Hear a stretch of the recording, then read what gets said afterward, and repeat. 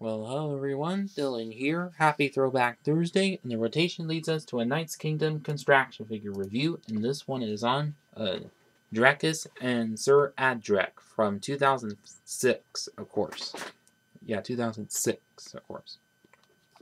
So we'll start off with the canister, which just about like the main four of this wave, of course, where it's all solid metal, which I explained in the last review, of course. But also a little bit different for that, where now there's which in the background is just a stormy night with thunder behind him. Quite cool. But aside from that, do you have a picture of Drackus in a striking pose and own the logo right there, and also with Lego logo has 38 pieces. And on one side which had the Lego and Knights Kingdom logos again, and also set number 8705 has 612 pieces. And on the back side, which does have some rocky terrain into it, as opposed to like the good guys, which had chainmail to them. You have another picture of Drackus and the two features of him, Lego.com, and also all the figures of this wave and usual warnings and Lego group, and underneath is where the components are made and scanner code or barcode, of course. And on the top, which a dragon and the yellow top, very cool. And of course, inside look of it, and that's about it with the canister. And now onto the instruction manual, which same picture as on the front of it and everything. But also these little drawing pictures of him finding Kentis, of course, or Sir Kentis, of course, and also front page which has the pieces included and on instructions, and then have the last building steps and the features again, and how to put them back in the canister, and add for all the figures of this wave, and add for all the system sets that there were at the time, or minifigure system sets at the time, and also the little comic strip showing the story of it. And also, if you want to admire any of this, pause the video.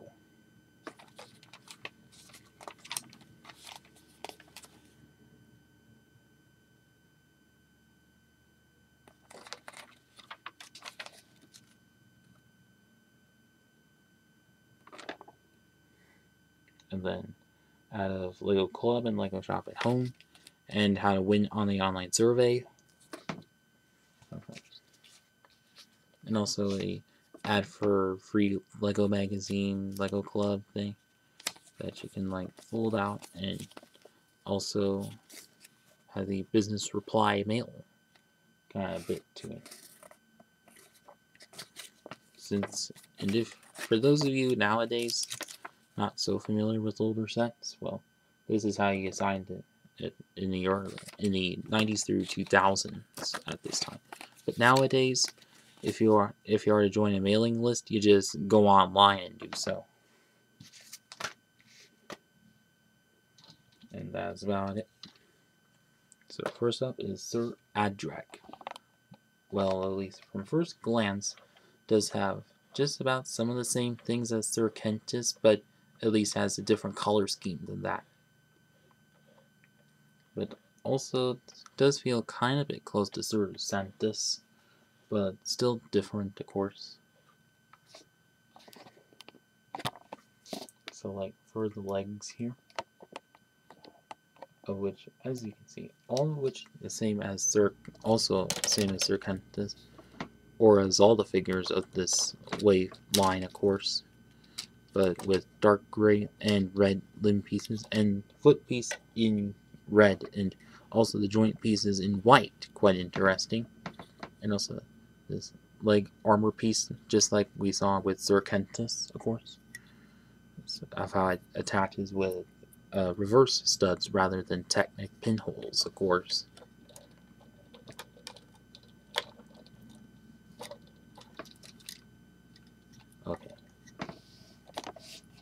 leg armoring, same as all the rest of it.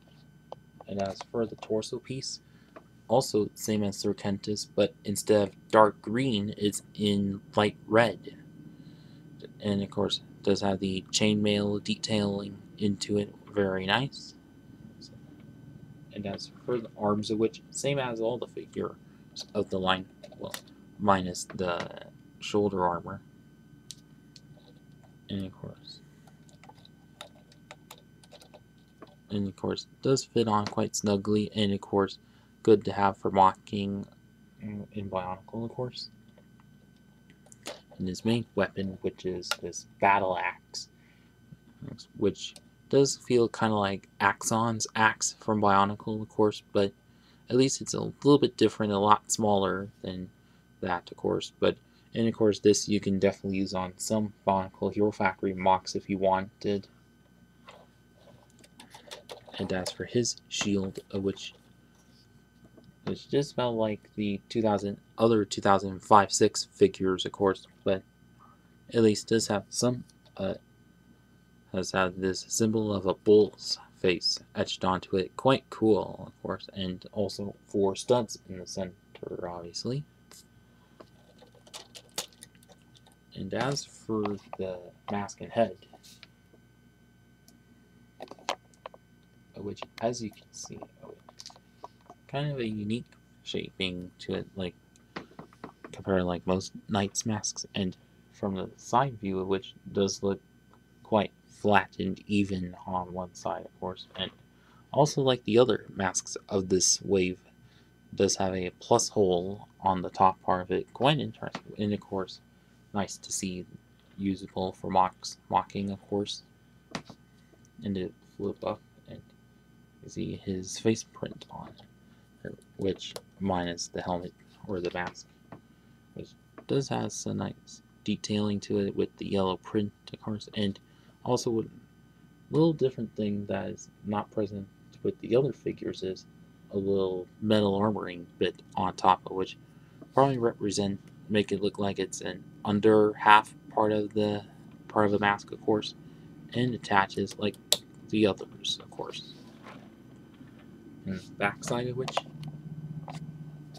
it's just about like the other figures of the line, or some of the other figures, well, from the previous year, of course. And of course, like them, which it has 2 different spots where you can squish up and down, of course. And now that's about it with Sir Adric. And now on to Sir Kentis. Also quite interesting, great one. Which also see another evil one, and also good to see one that has this yellow color scheme, quite interesting. And also, same deal as Adric to Kentis, kind of similar to Karzan, but with different recoloring and different mask, of course. So, like, for the legs of which does have the traditional foot pieces, but in a yellow variant, quite nice and interesting. And also, same armor pieces as we had with Karzan, and we'll also have Vladik, of course, or Lord Vladik this time around, of course. And as for the upper legs, which do have the same exact pieces as the others, but in yellow, of course, and also just like what Karzan also had, is those pieces with a marbling effect to them, which was a common thing from this time. And as for the body piece, which just about the same as Drackus, but instead of a copper feel to this chest plate, instead it's silver to that.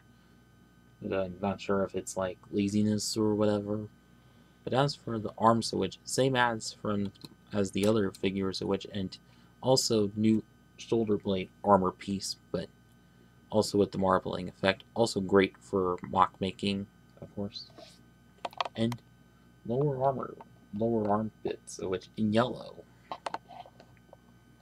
And also this sword here, which also nice for mocking, and but although quite just the same as Sir Santis from the prior year, of course. But at least it's in silver instead of metallic blue, of course. And as for the other weapon, which is the shield, which as you can see, whoops. Which is comprised of the main color schemes of black, yellow, and silver. But at least this, which does have some like wood texturing molds are sculpted into it, and also this whole really cool dragon logo or symbol etched into it with 4 studs on it, and of course bolting around as well. All of which still quite cool for that. And as for the mask and head part of which as you can see, very interesting how it is, with like some more open space to it, so you can kind of see some bit of the face in there, and also has some nice texturing to it, of course, and also quite flat from the side view, of course, and also does have the like plus rot hole in there, like the other figures of this line, of course. And if like flip up, and there's his face print, which has kind of a peeved look to it, and also the thick eyebrows and the red eyes, since to signify him being more evil, of course. And but also the headpiece on a yellow headpiece, a little different than the other figures, of course. And as for the body or back side of him, which just about the same as, or quite similar to most of the other figures, and like the year 1 figures, just one lever feature of it that you can swish it up and down like so. So at least done quite well, of course.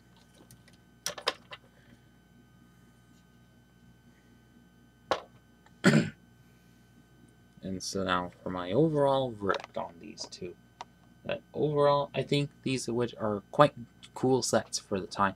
Like, at least you get a red character that is not Santis, and also have a character with some yellow to him, which so at least good to freshen up a little bit, of course, and also nice to see a little axe piece is included if you're to like make a shorter version of Axon or whatever.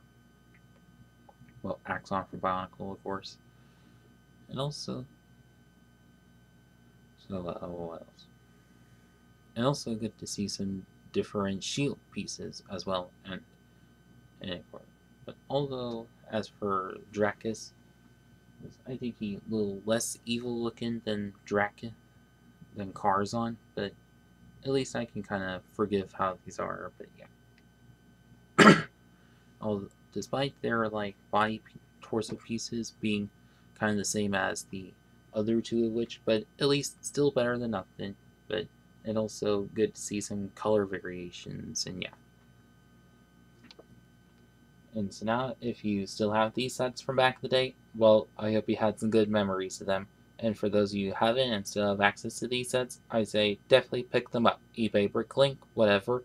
And that is about it with this video. Please like, comment, share, and subscribe. Thanks for watching.